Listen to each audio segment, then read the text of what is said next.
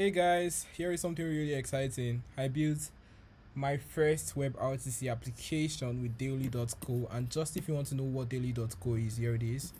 So it's Daily.co, yes, of course. And if you want to check out their Twitter, here is their Twitter, and yeah, right.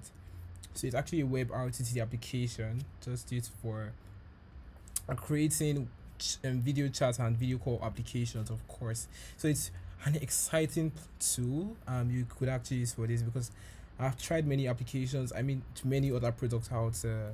I would like to mention the names, but I've tried many out.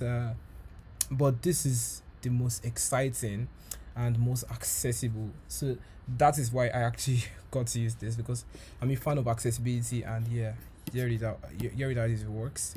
So you have to get your API key, build something from scratch, and yes, it works that way. So here, I would not love to show you my API key because this should be private stuff.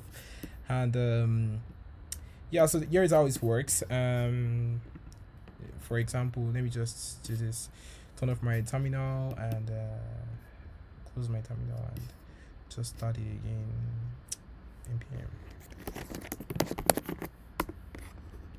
So it starts out, and then yeah, takes us back to this. So here it always works.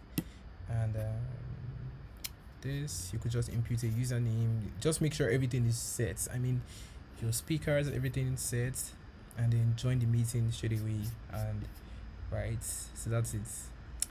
That is how it works. And yeah, so just if you want to access my application, this bnxl.vessel.app. Yeah, just check it out. And yeah, for those who want to call me, I would actually just open my Calendly and link it with my video calling application. So thank you very much for watching this video. See you soon. Bye.